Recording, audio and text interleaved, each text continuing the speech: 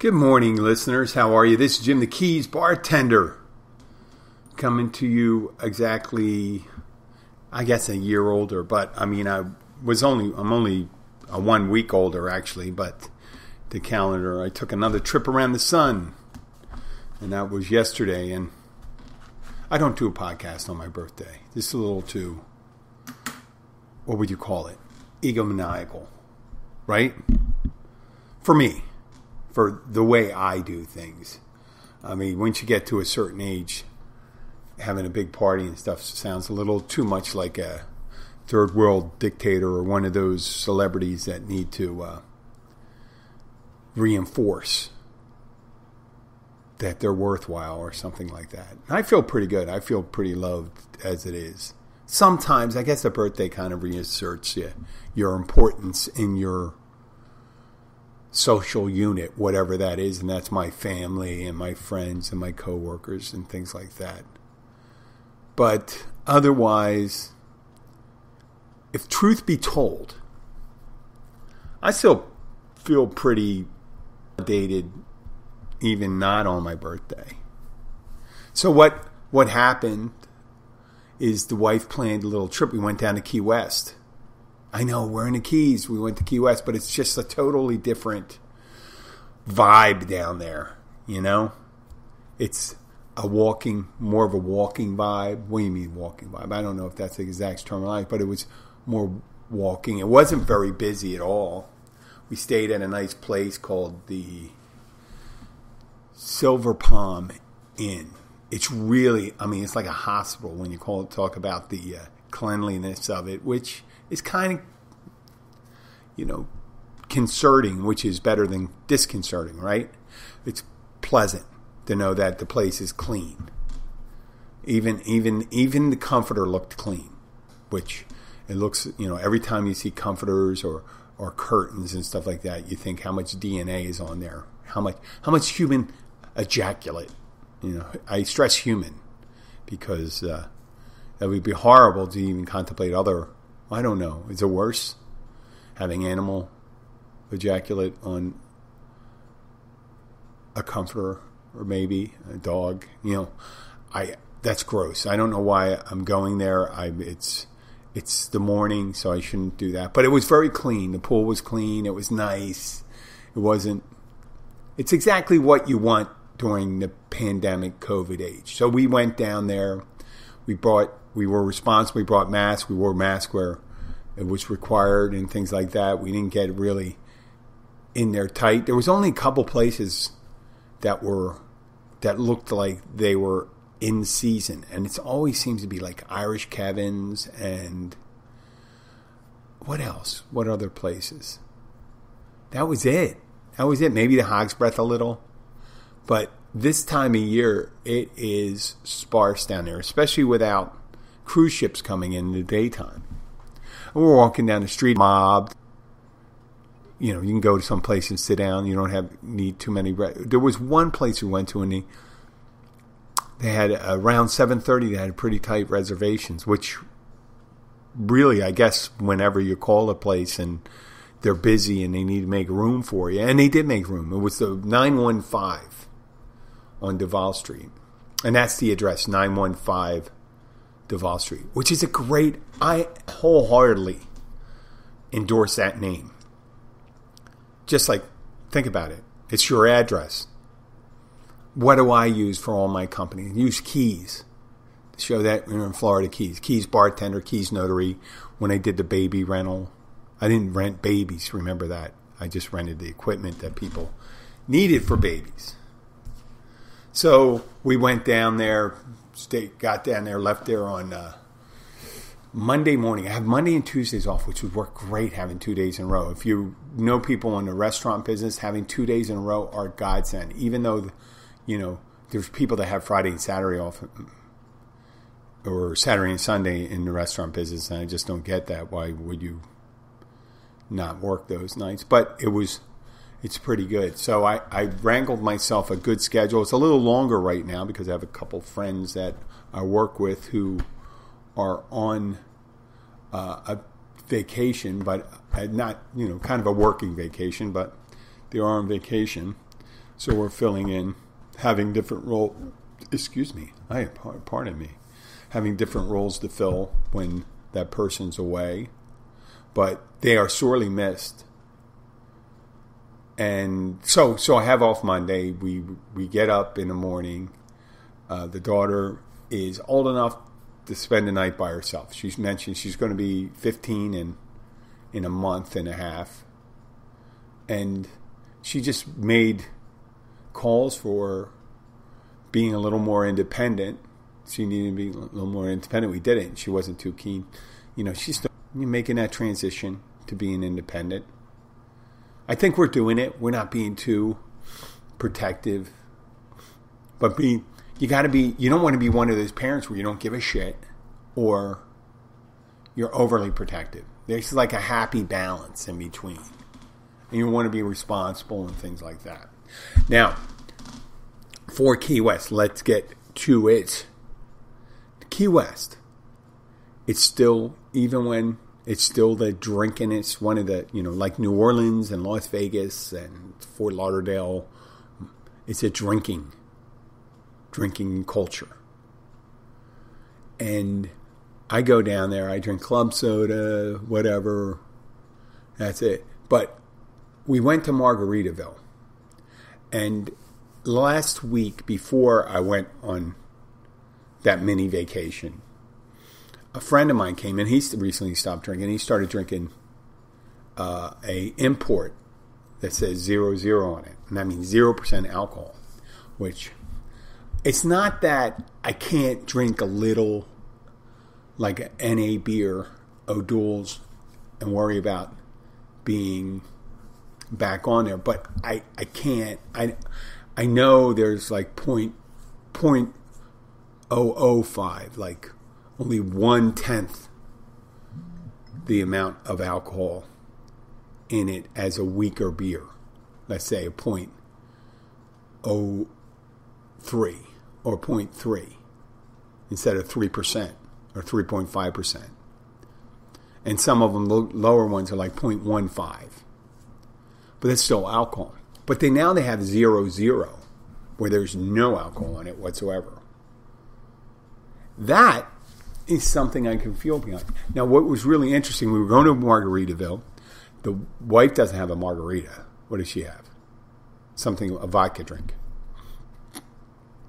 And I mentioned, do you have that import? And they said, no. They mentioned a popular beer. I don't want to say it because I don't want to advertise it without getting paid for it. But it was a well-known beer, and it's in a different color can. And I said, yeah, give me. I didn't even check what the price was on it, stuff like that. But I figured I'd get one that's and had 0 in its name. And it tasted like an okay domestic beer. Okay. Not, some of your purists may get all pissy and say it tastes like shit and stuff like that. But I did it, and I finished it pretty quick. But you know what's funny? When there's no alcohol in it, I have no urge to have another one.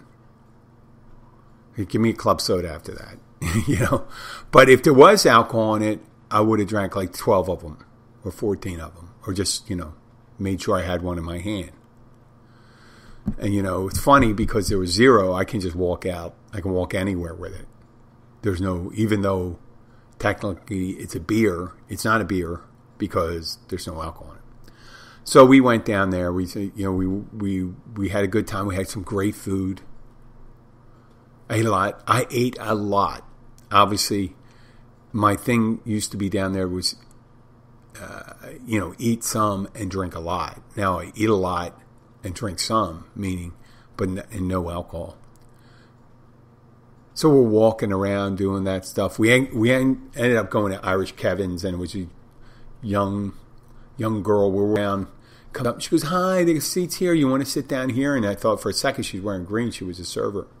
And she wasn't. And we sat down, and it was crowded, and they were doing a drinking game in front of us, and it was like literally it was surreal for me because I was in there before. I don't think I was. The last time I was in there when I was interviewing Irish Kevin, the owner, and the manager, and maybe one of the bartenders. But we had, I was drinking at the time. And this time I wasn't, so I sat down, and every bar was crowded and stuff like that, and I sat around. I'm not trashing, it's just busy. You know, it's one of the few places that's busy. It's just, that's what they do. It's their gimmick. They get everyone in there that's drinking. They have a little drinking contest. And we're sitting around. No one sitting there a couple minutes, and we're just not. If we were with more people, maybe the vibe would have been better. And actually, we went to the Bull. If you're not familiar with the Bull, it's right on Duval Street, and on the second floor is the Whistle or something like that. The Whistle something, and the Whistle Bar. And on third is the Garden of Eden, and the Garden of Eden is clothing optional.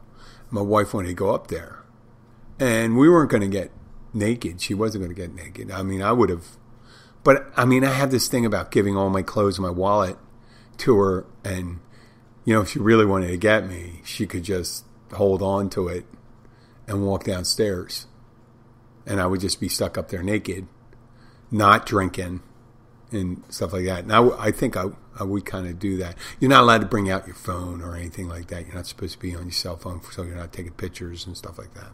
So it was night. We went up there, and there was just people. They look as we come up. We look at those people, and they look at us, and everyone's closed. And we're looking like, you're surmising, and you're going, well, I wouldn't really want to see them naked. And they're looking at the same thing, and they're going, maybe I want to see them naked. They wanted to see, I mean, that's what, and obviously that's why Abby went. She wanted to go up there. I just think it's kind of voyeuristic. That's easy for me to say. Voyeuristic to walk up to a place that's closing optional and not, and not get undressed. You know? But if you're the only one getting undressed, then you're the only one, you know, it's, the point is made and not made, right? So we're there. We go to a couple different places. The wife had a couple glasses of wine. I am very fortunate to have Abby, who took me down, and we had a great time. We ate at some great places. We went. Oh man, I'll tell you, desserts are, you know, really getting me now. I wasn't like really a dessert guy, but I saw caramel apple. I got it for Sky. It's still sitting in her. I don't think she ate any of it. So I'm ready to go to it. Yeah, I know, caramel apple. And there was a giant cookie. They have the giant chocolate chip cookies. For me, it's like a tooth. And what else? Ice cream. I ate some of that small food at the 915. You know, when you go to a really fancy place, fancy place, you can get all different types of things, and they're inventive with the type of things. So they had like roasted, what kind of turnips or roasted, not turnips, some kind of root vegetable that's kind of like a potato, but not a sweet potato. Roasted yams, maybe. It was delicious. And then we had some ceviche.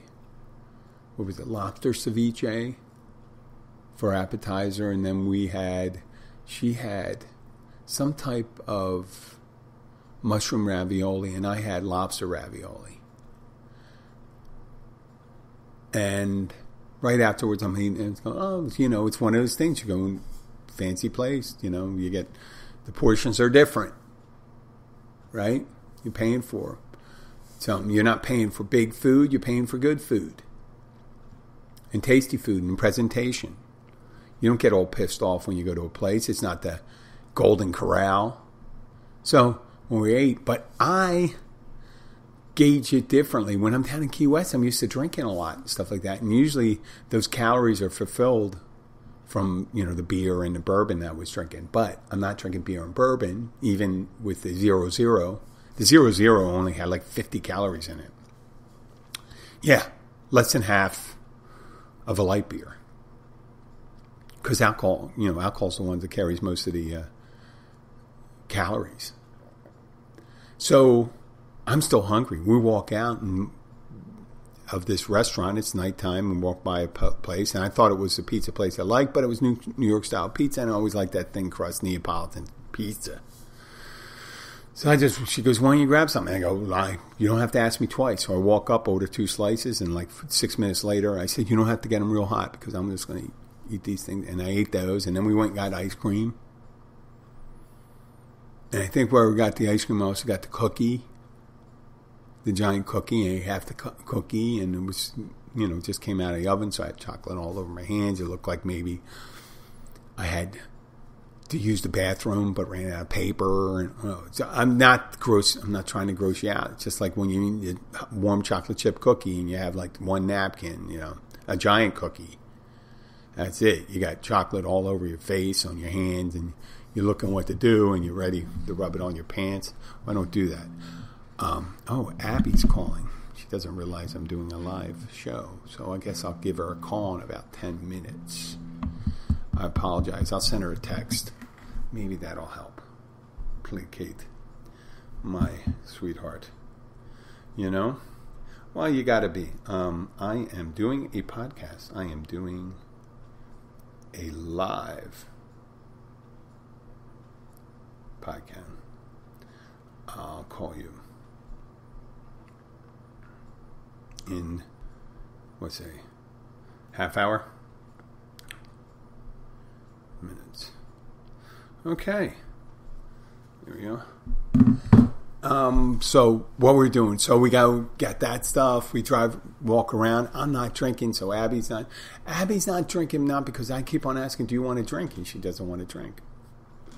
And, when we get to Irish Kevin's, there's no one coming around. It looks like you got to really work the bar and stuff like that. It's funny, when you're not interested in having an alcoholic drink, you're not in that hurry to get a hold of someone's thing. But I'm waiting around, and 5-6 minutes, and when I realized that it was more bar service, and then having to talk to someone, I'm thinking in my head, do you have any zero alcohol? And they'll say, no, but we have O'Doul's or Klostenhaller, which is good stuff, but I mean, it has a percentage, so I don't want to tempt fate.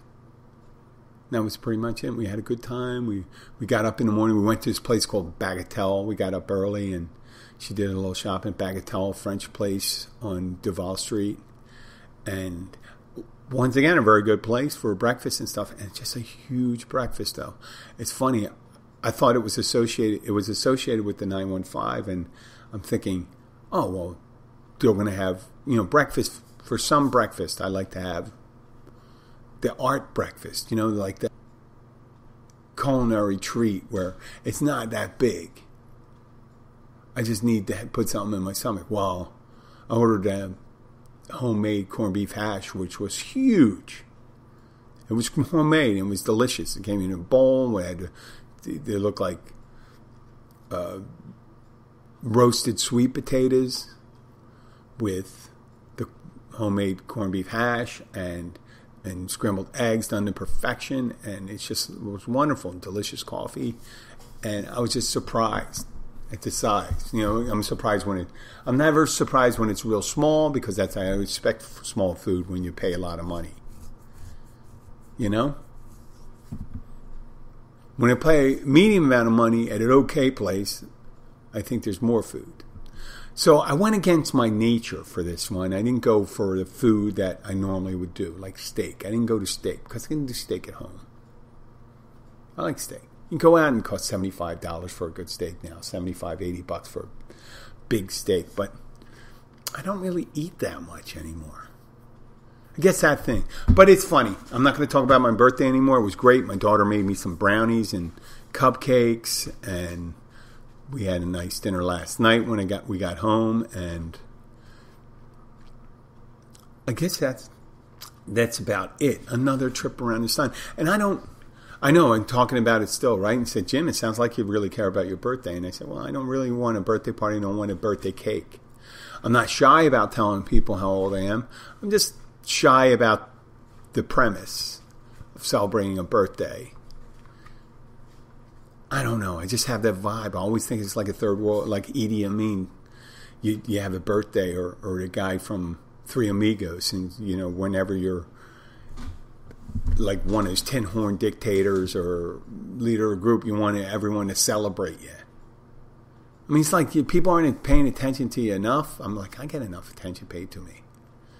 I don't want it. Some of it's positive, some of it's negative.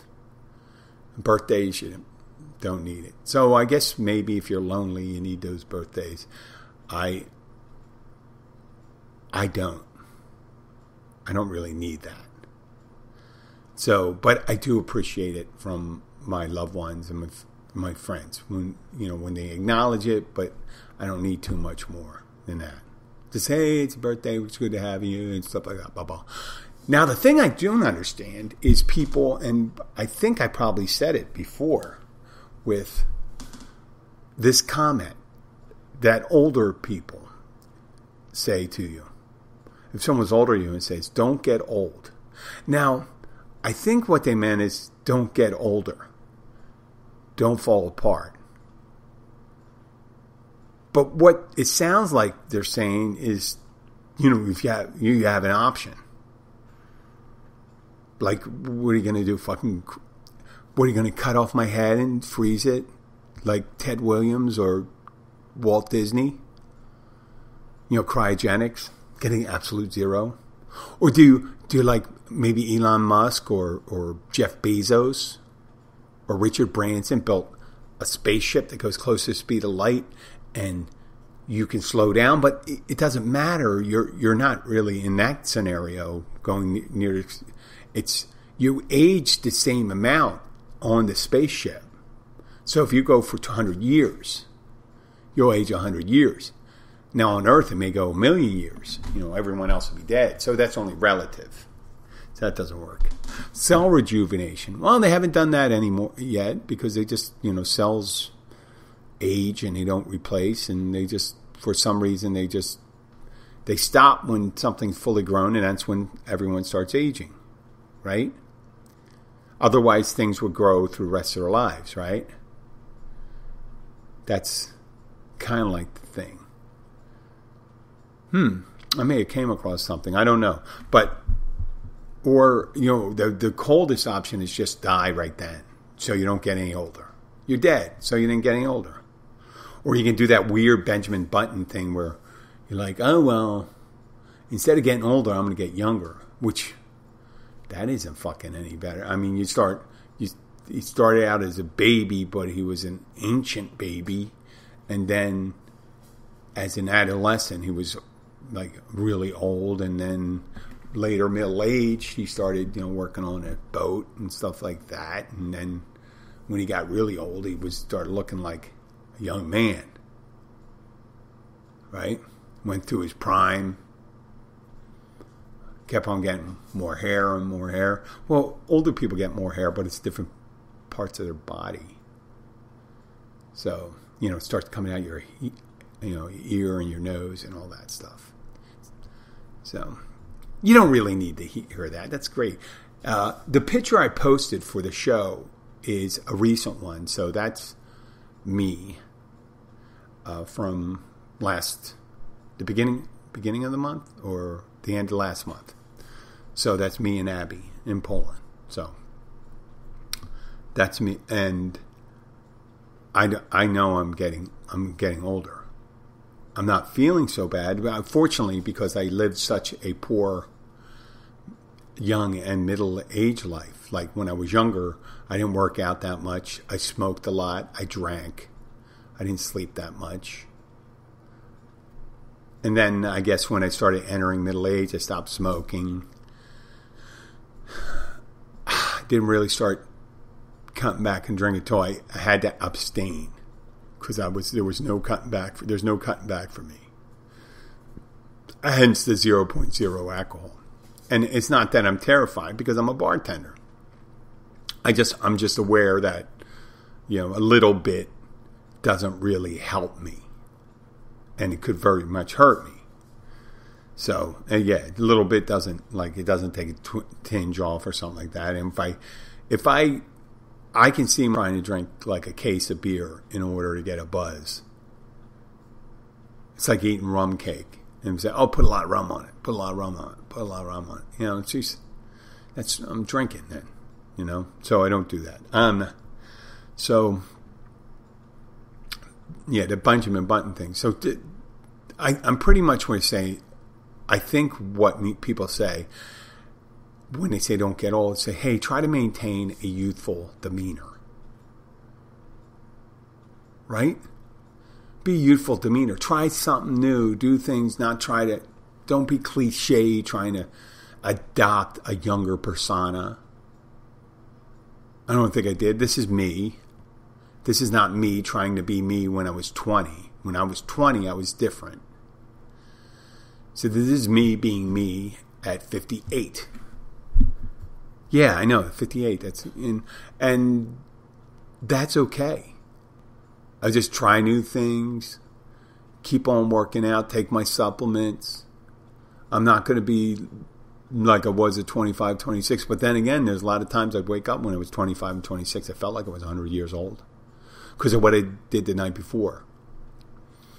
I had amazing recovery skills, though. Amazing. But I kept on giving myself, hampering myself with my lifestyle physically. Now I have to really maximize what I'm doing in order to get the returns out of my body that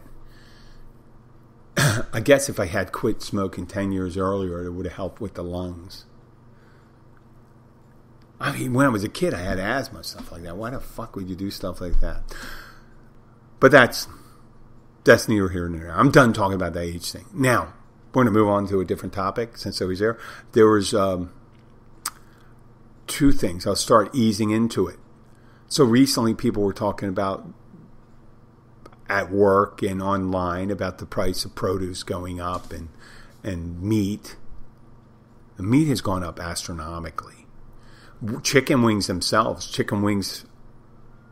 I don't know, did they triple? The price tripled? And is it because we have less chickens? I mean, obviously when there's demand, you can always, with chickens, his lead time is like 2-3 months, right? The way they grow and stuff like that. What changed? Well, it's meat processing. It's gotten a lot more expensive because we have less people to work in it. And there's a lot of COVID protections and things like that. And after some research, it turned out that, people don't realize this, but at our meat processing plants, a lot of our food service processing, whether it's agriculture or working at these big food plants, they depend on immigrants. And a lot of them are undocumented immigrants. Because it's a shitty job, much like the service industry and stuff like that. And the resort industry. They depended in the United States, agriculture, food processing, the service industry, lawn care. They depend heavily on people of questionable immigration status. And that's the way we rig things here in the United States because we want it that way. We want to have cheap lawn care, cheap food, even though it's not affected by immigrants as much. You see how people complain when the fuel prices go higher, but it's not even close to what it is in Europe and Asia, the fuel prices. So we expect low prices for food and don't expect a big rise in it, but this kind of bared it. And what happened is people always said, there's tons of people coming in, blah, blah, blah. So I try to talk to people. I have my theory, and if my theory holds up, I figure people could follow the logic in it. And the logic was, for a bunch of years, we've been getting hard on undocumented immigrants. And especially here in the Keys, I've noted, and this is just one of these things, anecdotal evidence that I haven't seen any new immigrants in this area, younger ones from outside that don't speak. She's all been around for still working in the business. Some of them working in business long enough that they do well and they buy their own. But there's very few of them that I've seen leave, the older ones that got their immigration status, that are working hard, and they started their own business. They're doing very well. But we don't have those new ones to work in the kitchen. So we got more people. The staff in the restaurants are more, let's say, American, documented, but they're people that don't work as hard Because the price isn't it. The money isn't there. People that work in these borderline industries should do it for a reason. The undocumented go there because they're undocumented, and their jobs are not choice jobs, not high-paying jobs. So they had to make those high-paying jobs. So then the price of food goes up like that. Well, the same thing happens in meat processing plants. And when we started making these domestics, these undocumented immigrants feel unwelcome and started putting barriers to it and doing deeper searches and investigations and raids and all that stuff, people, they're certain they don't feel like it. So I'm talking, they don't feel like going to these places, trying to get a job, then getting kicked out and sent back. So what's the point? Some of them didn't. Ones that come for work. Now, some of them are still coming, obviously, because they're afraid for their lives. Some of these countries are poorly run and they're dangerous. And they're still coming in. But they're not coming in at the rate because we're counting everyone now. We got these camps and stuff like that. And they're just not making it back down here. But I tell people that, and I tell them, I say, well, these processing plants aren't, getting these undocumented immigrants. And they go, first person goes, oh. Or every person I talk to goes, oh, they're home taking money. I said, are you saying newly undocumented workers are coming here, not getting a job, and then going on unemployment? I don't think you know how it works. If the older undocumented are still working and not home, the ones I knew for like 5-6 years are still working, why would they be working? Why would not be home? Why wouldn't they be home making the money? Because the money they were offering would have been more than what they make, and they would be making time. But no, there's no new people doing that. You just don't. It's just not one of those things. It's not logical. Try to walk people to the water, but you can't make them drink. You can't make them think logically and say, listen, it's just because we don't have the people to do the jobs anymore. Yeah, they would take it because people were paying like $10, $12 an hour for dishwashing, which is, for an undocumented worker, is huge. Right below minimum wage is right in their wheel for them. And that's how these mom and pop places worked. And some of the bigger chain ones,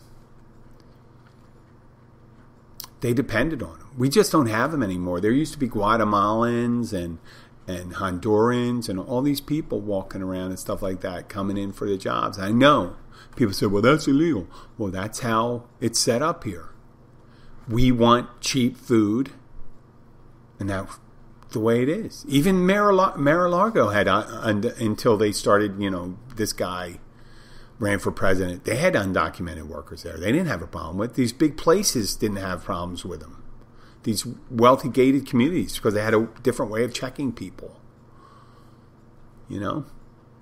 So leave it at that. Another thing, while we're at it, one of our regulars was coming in to catch, and there was this nice woman, an older woman, who used to be a singer, and she's retired. And she's friends with another set of regulars.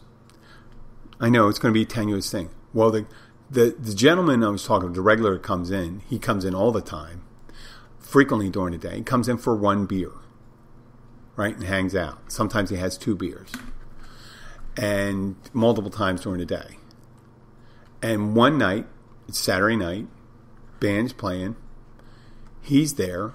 He happens to be African-American, older man, and he starts talking to a woman who happens to know him through friends of hers. And it's a friendly conversation. It's not very busy. It's a Saturday night. I know, it's Saturday night. It's not very busy. Well, it's that time of year. I told you what happened in Key West. So there's this guy at the table, and he always knew he was kind of, I knew he's politics tilted a little conservatively, but he always had this happy thing about him. He's a big guy, real big guy. Maybe an inch, not anymore an inch taller than me, but I guess at one time he was a formidable guy. And he's probably about 10 years older than me. But he's hurting a little more.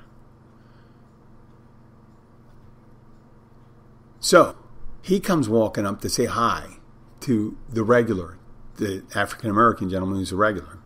And he goes, hey, so-and-so, hey, why are you talking to the white women?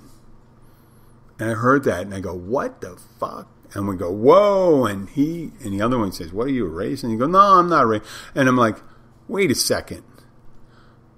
He made that comment like real lighthearted and stuff like that. And I thought, that's kind of like casual racism. Like, people say you can't say anything anymore. Well, fuck, man. You know, this guy he was talking to was in his 60s. He's about 10 years older. They're both 10 years older than me. So that would have made him born in 1952, 53. So he was a young man in the 60s, a child. And the African-American dude, he could remember really well what it was like during desegregation days. The white water fountains, white bathrooms, the places you can't go in. I mean, the guy tells me all the time, he goes, oh yeah, that family was really racist. They've been down here or something. That's bullshit. You know, and he says it. He saw it. I mean, people say, how does he know if they were racist? He says he was there when this shit was going on. And the shit that other guy said about talking to white women, they used to get arrested for it. You could get arrested for talking to white women. It was called harassment. People, you know, Emmett Till, all these shit, they got lynched. Lynching was a big thing.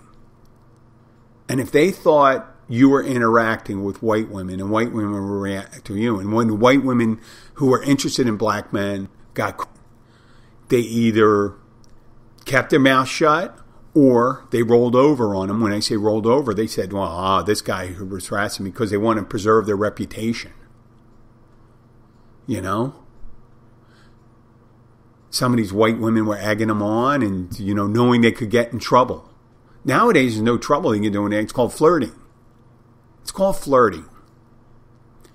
And not too long ago, I'm going about 55, 56, 57 years ago, it was a big deal. Age, in 1963, when I was born, a black guy that got accused of that could have got himself arrested, beaten, harassed, or worse. So that casual bullshit, why are you talking? I mean, in a lifetime. If I'm pulling that in Germany, we're thinking, oh, are you a Jew? They don't do that shit there. And that's a little further back. That goes back another 16. Now, that was in the super, they went super extreme, but we were super extreme too at one time. Actually got in an argument with someone, a disagreement, when I said the United States at one time, in modern civilization, you're going to argue with me or not and say Egypt was and stuff, the United States was the largest slave-holding civilization, numbers-wise. Now, in India, you can say India and Egypt, maybe. I think India is the one that's a competitor. But India wasn't like a single nation state. It was multiple. If you couldn't, it's because it's a group of people. You can just say Europeans holding slaves was the largest one. So it's like, because you're talking about a geographic area, I don't want to get into too deep there. But this floating these ideas out, trying to make these jokes to see if you can still say that shit. I find it kind of bullshit. And I'll call it out, and I called it like this, and I said, you cannot, nope. And they go, it's not one of those things where, no, it's like making fun of a heavy person. We're not going to do that. You can call it cancel society or something like that, but you can understand if you have those feelings that makes people feel uncomfortable, right? Is it hard for you to understand that? it's just, you need some, that's what racial sensitivity training is. You don't go and do the one thing. Now, if you're comfortable with someone, you're doing that, there's always a line to be crossed. And that's the line when you say it in public. It's a stupid thing. Because it was so sensitive because of the thing tied up into it. Like if a guy who has a history of molesting animals and you say something and goes, hey, are you going to marry that dog? And there's a different connotation to the comment when there's a history behind it. When there's no history behind it, like the shit I say to my regular who's happens to be an African American, has nothing to do with racism and everything with me, with both he and I being assholes. And not necessarily, there's no racial overtone, which is a beautiful thing when you could get into a conversation when there are no racial overtones and you just be an asshole for asshole's sake. And that's the way to do it. So the guy could have went up and said, so-and-so, what are you doing talking to all the pretty women? Aren't you married? That was the thing. You could have done that. Because don't you have a little lady at home? There was a whole bunch of shit you could say. But he had to go there. And I disagree with it. And when you're in that place, yeah, you can't use the N-word, can't tell that jokes and stuff like that. I don't care if there's not one there. Not one of those things I want to do. And I'm not going to freak out. I don't freak out. I just say you're done. Because we don't need you causing trouble there. I have yet to have a fight in front of me, a physical altercation at this place. I haven't had to break up one of those in over 20 years. But I'm always there in the beginning when they start doing it. I said, nope, you're not allowed to do it. Stop it. I don't know who started it. Stop it. And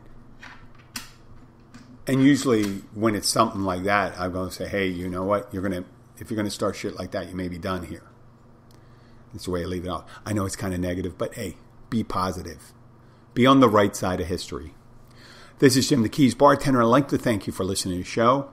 We are on the cusp. We're doing great. We're almost at 500. It's very busy right now. I'm going to probably take it really easy, easing up the 500. I'd like to do the 500 show out. So I only expect maybe like 2, maybe 3 shows this week and maybe 2, 3 shows next week. And then we'll do the 500th after Labor Day. Maybe. And if you do like the show, share it with your friends. Like us on Facebook, Instagram, or Twitter. That's Keys Bartender. Keys Bartender. And my email address is jim@keysbartender.com. If you have any questions or you'd like to say hello, I'd like to thank all my foreign listeners and all my local listeners. Have a great day, and we'll talk to you later. Bye.